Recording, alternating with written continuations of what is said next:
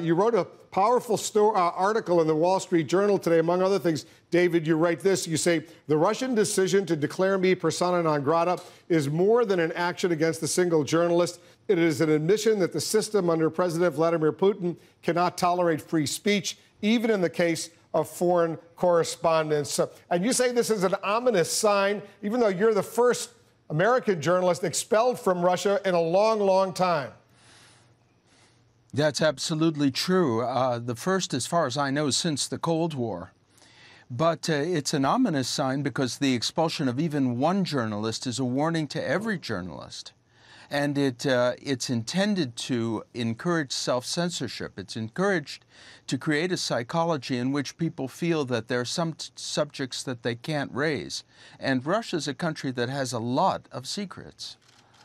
The Russians claim that you're to blame for your expulsion because you waited 5 days to renew your visa, get a multiple entry visa. They say that you didn't follow the rules, and that's why you no longer are welcome there. To that, you say?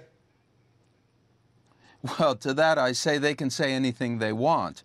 What happened in effect is that the document that I needed in order to get a visa was not given to me. They told me that that there were some problems. They would give it to me in a couple of days and that I could take it later.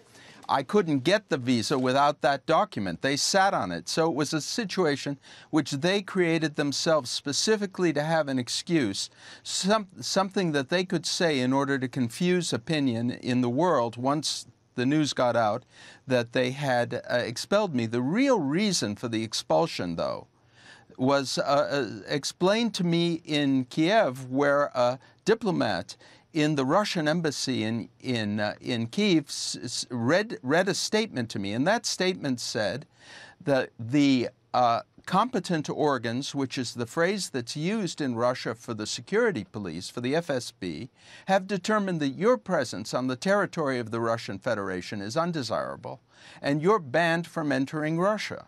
That was the real reason.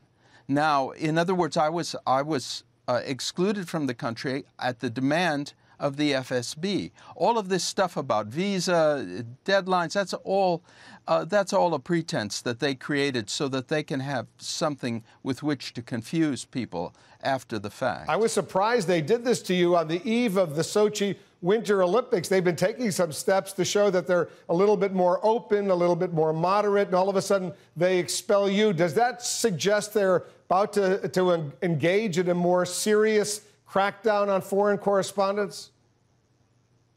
I think it's probably more selective than that. I think that there are certain people that they just don't want in Russia at this time. By all appearances, I'm one of them. I think that the